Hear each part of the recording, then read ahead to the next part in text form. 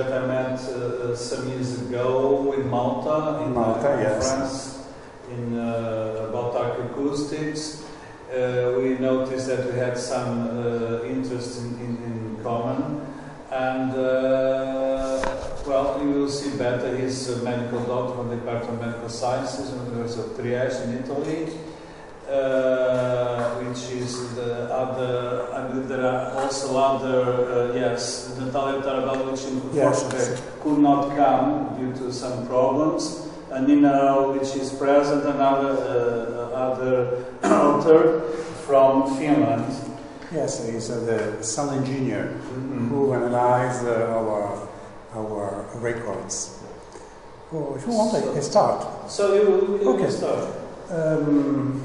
I want to speak about this particular sacred site near Trieste, in Italy, northeast Italy.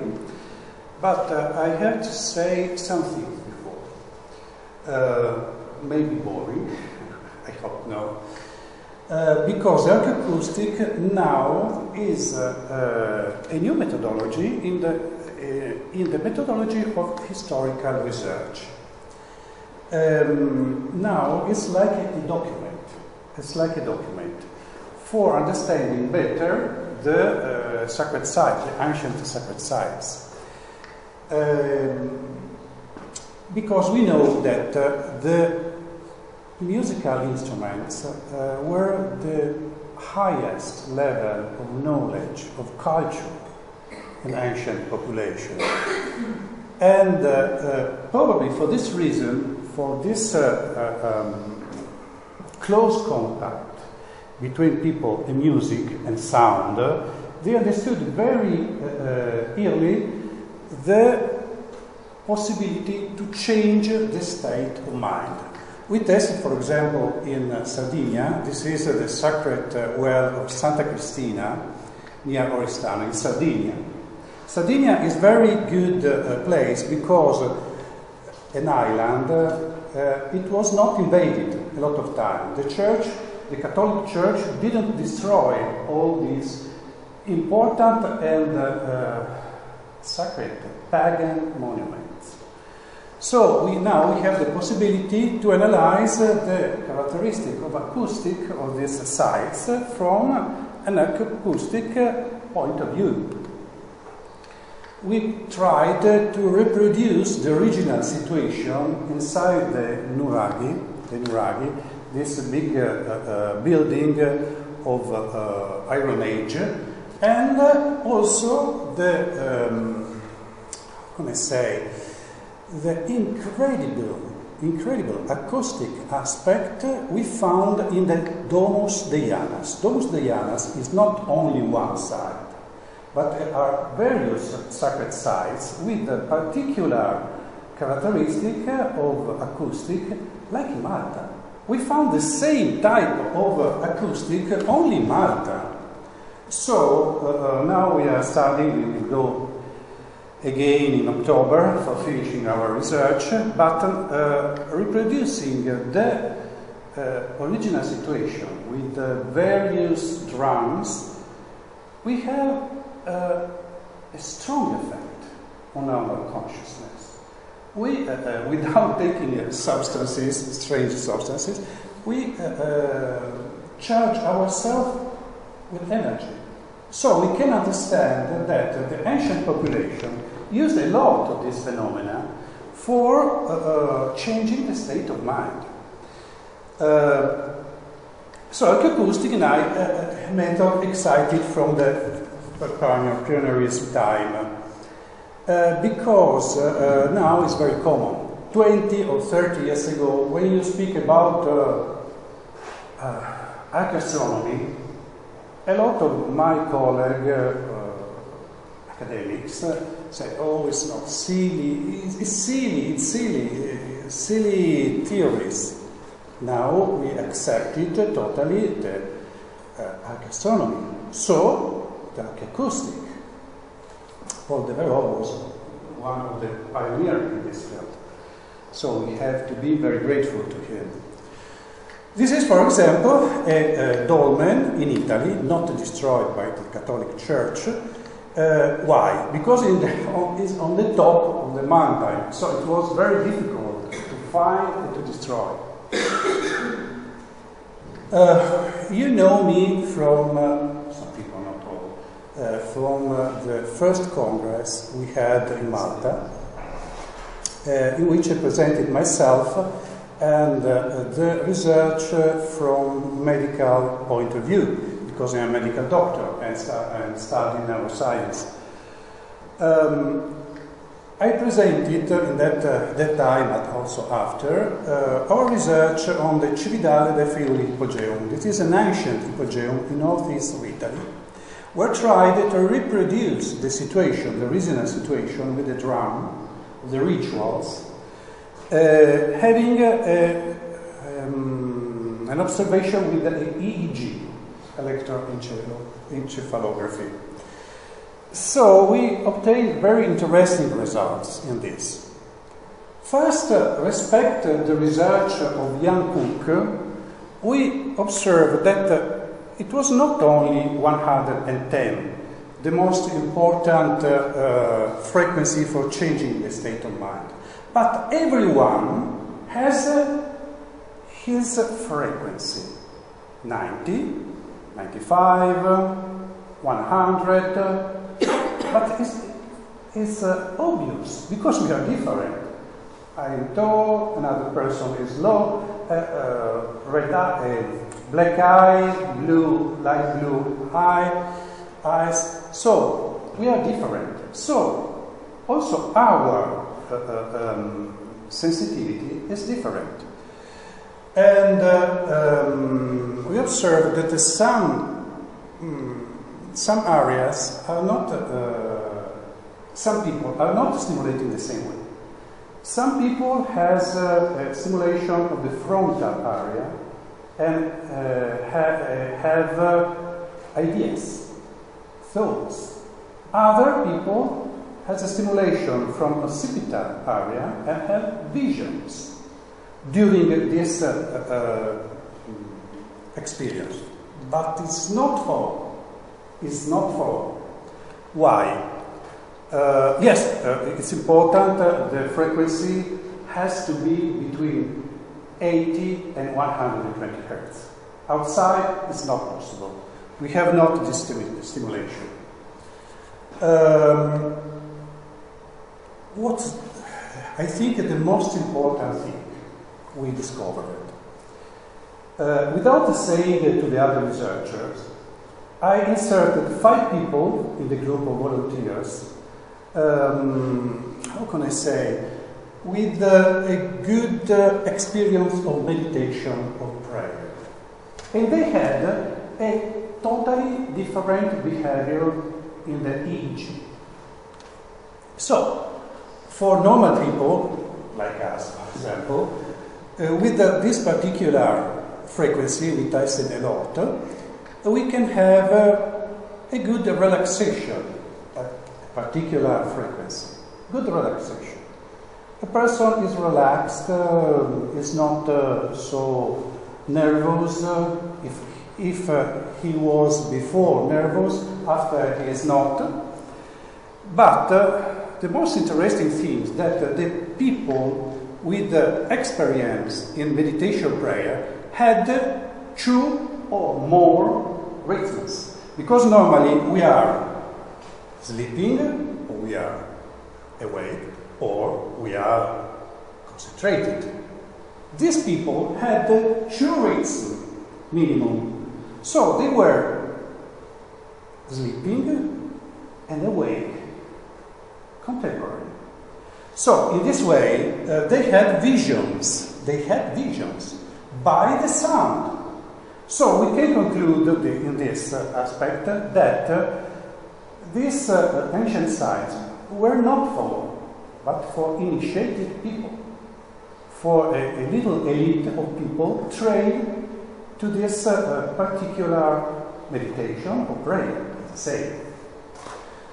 But this is my side from medical doctor. But you don't know, but I am also an historian. I hope to be graduated next year, if I have time for doing this. So this time I want to speak to you about the historian point of view. This is another sacred site we studied in Sardinia, a giant tomb of Invertighe.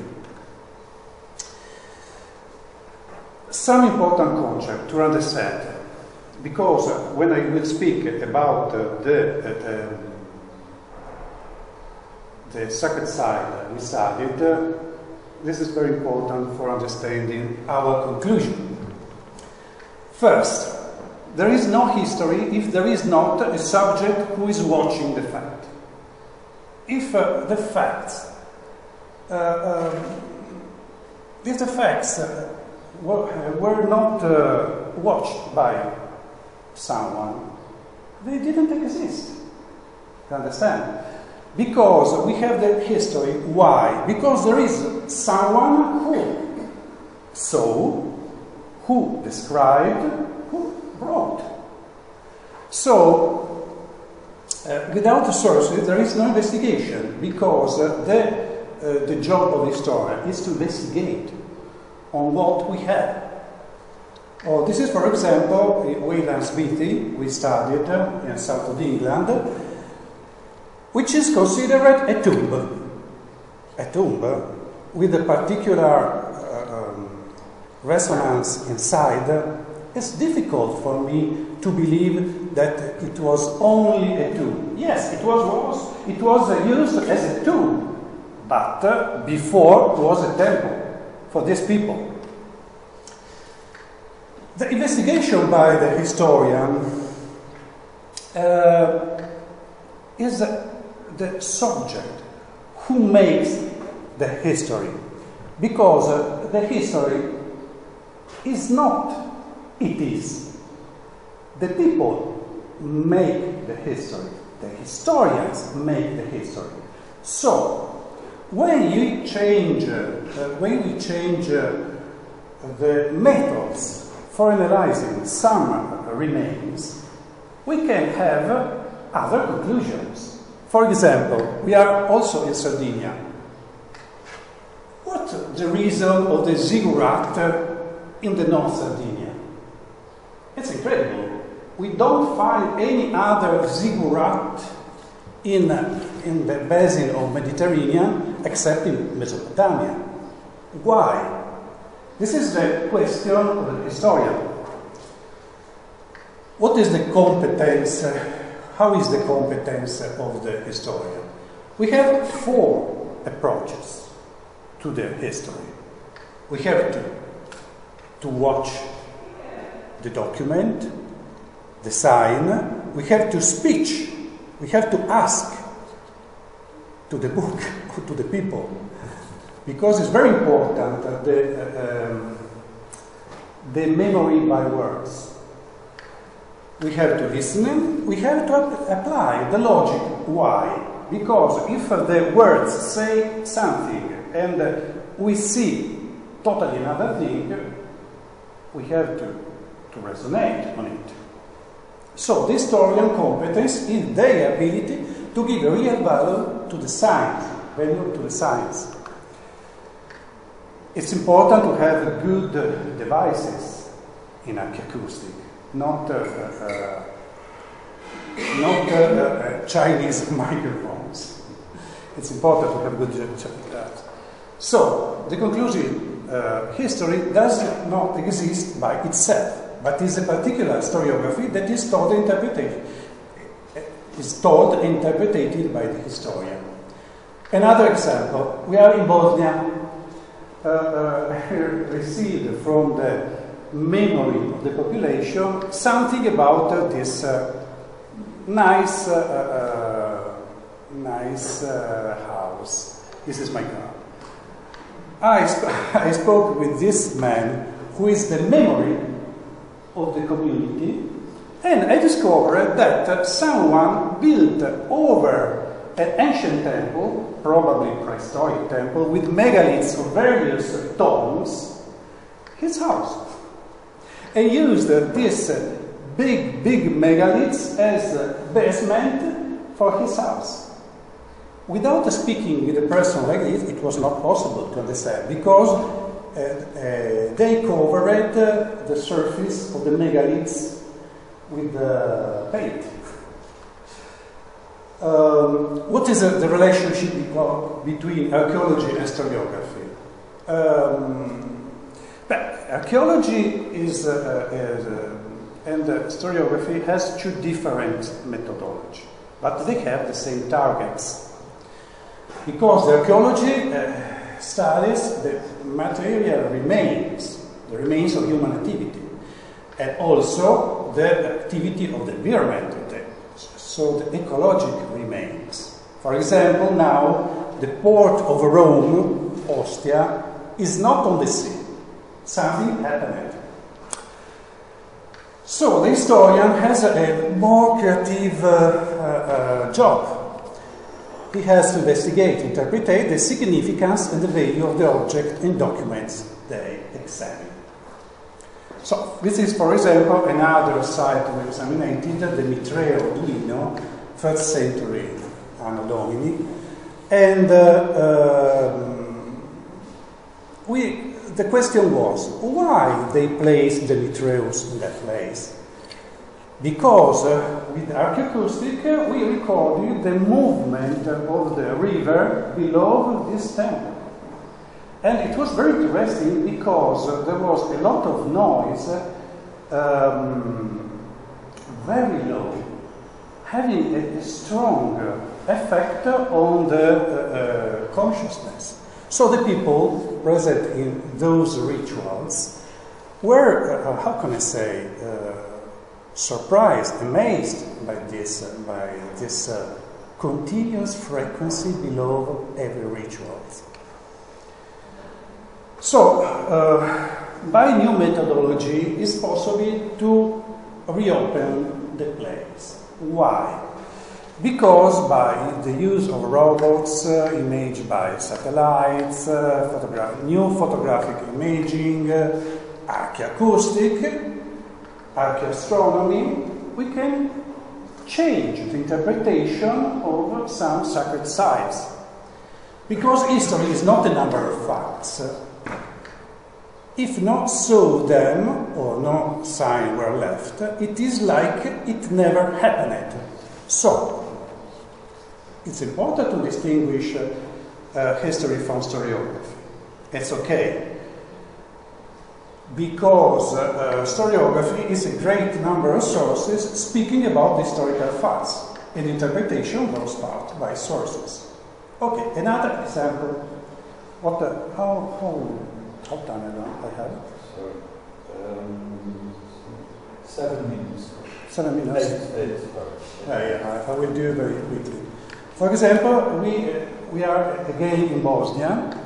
I was called, because I am also a medical anthropologist, for examining these human remains. Because during the ex-Yugoslavia was built this road passing through this sacred site. And this remain with the C14 demonstrated that in full Ottoman empires, the people buried their dead people under the lapids, very ancient, not directed to the Mecca, but directed to the north. This is an important thing, because the history of Bosnia, they say, when arrived the Muslims, they changed completely their customs. It's not true. But this was the problem with the Bosnian archaeologists for this. Because in this moment, it's not a good situation in Bosnia. Okay. I want to conclude this situation saying the document is a validated sign by the competent site of the investigator.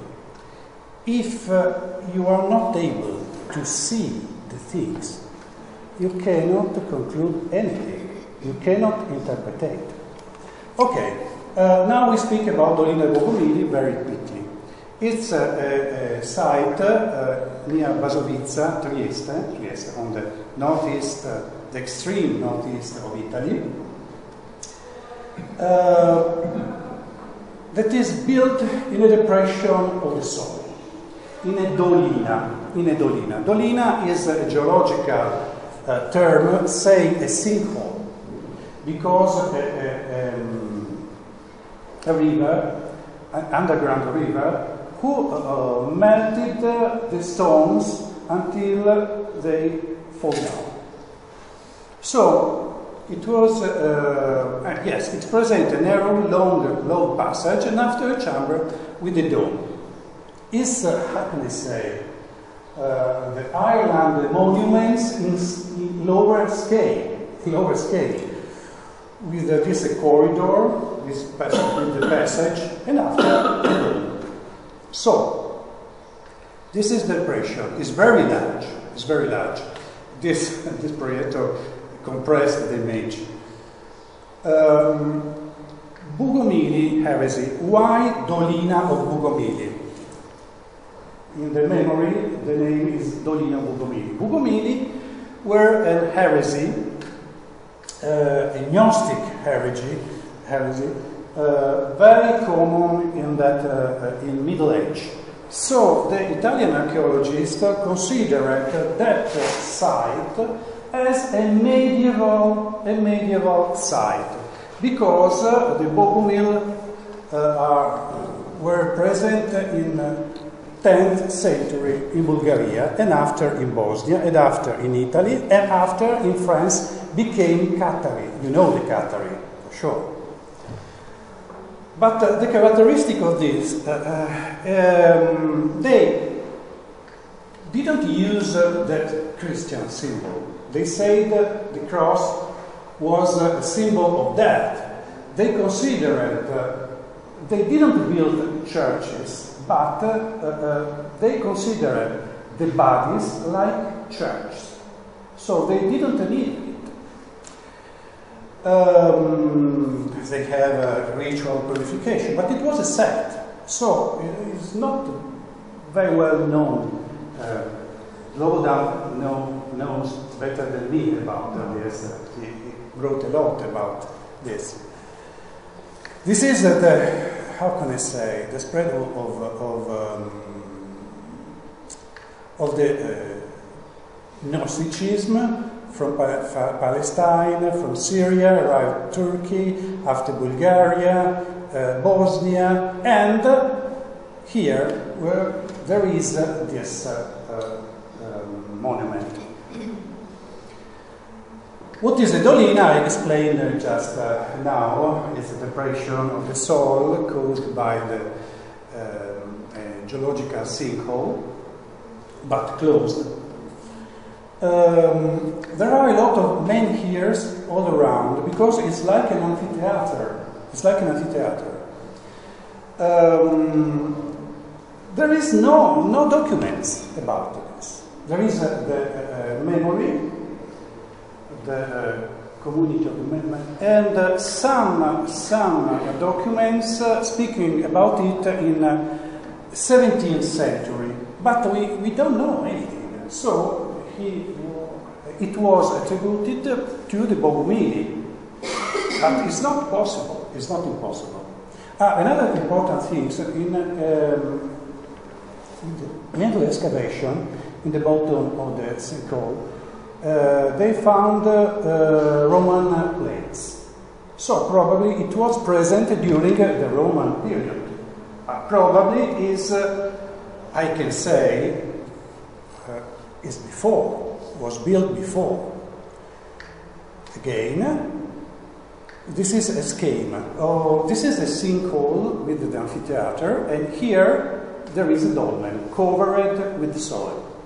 The aspect is this. A little door, a long passage, and a dome, a chamber with a dome. It's very similar to the technology used in Sardinia, in these giant tombs. This one and this one. But there are 20, 30 tombs like this. With the same technology we found near Trieste. You can see, for example, the passage of Sardinia or a Sardinian tomb, and you can see the passage of the Dolina of Bogumili. It's not so different. And Sardinia is here. Trieste is here. So distant, and the same technology.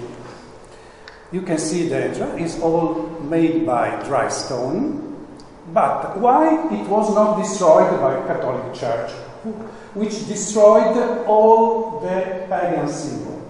Because it was very difficult to find. You see, during the summer, it's not possible to see it. This is there is the dolmen in this place. You see the dolmen when there is all the trees in summer. So, now, the Archaeoacoustics, very shortly. We placed a drum because in Sardinia, the giant tombs have a strong resonance, similar to what we found in Malta, for example. We tested the drum outside in the air, and we tested the drum inside the chamber. And what we found, this is outside with the recorders, and inside, but the microphone was on the other side of the amphitheater for recording. See? It's not working, good? Ah, yes, okay. This is the aspect with the bass sound and the harmonics in the air. And you can see the different aspect when the drum is inside the chamber. It's changed totally because this drum activates the resonance. We use this program, that is a professional software, used in all the big studio for sound, and obtain this. When you are in the passage, you see just a little harmonics. When you are in the chamber, you activate immediately the resonance. You can see in this violet line. It was made by our sound engineer, Heikki Savolainen. This is particular when we are outside of the chamber and when we are entering the chamber. This is particular, the activation of resonance that is just in that range from 80 to 120, and it is at 91 hertz. This is the drum in the air. As it aspect of the resonance, this is not the drum, it's the chamber, activated by the drum, like in Malta. Okay, I hope to.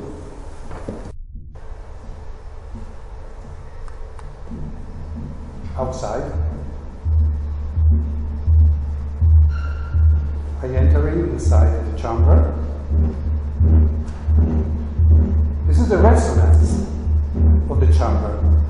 It's not only the drum. Okay, conclusions.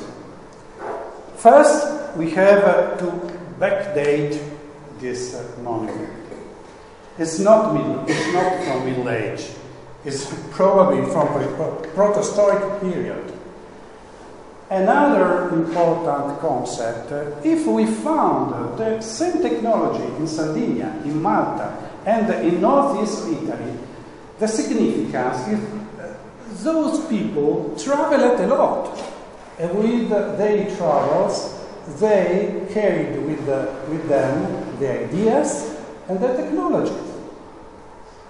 It's not possible we found the same technology in the same period in so distant populations.